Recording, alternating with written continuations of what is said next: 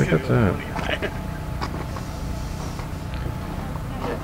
The way the wings are designed is it's a mortar and tenon joint between the body and the wing, so that the joint between the body and the wing is actually stronger than the material itself. There's little tabs coming out on the fin and square holes cut in the wing that they push into. So you really don't even need to glue the wingtips on.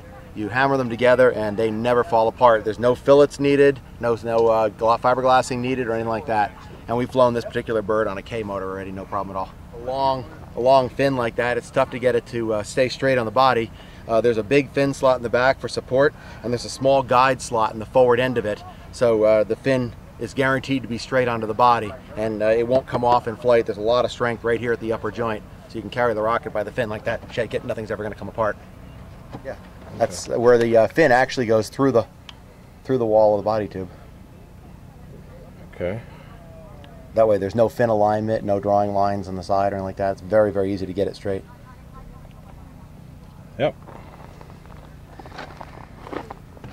Yeah, we try to make some of the most advanced kits out there, and we sell them for dirt cheap. Yeah, it's a good price. It's a very good price.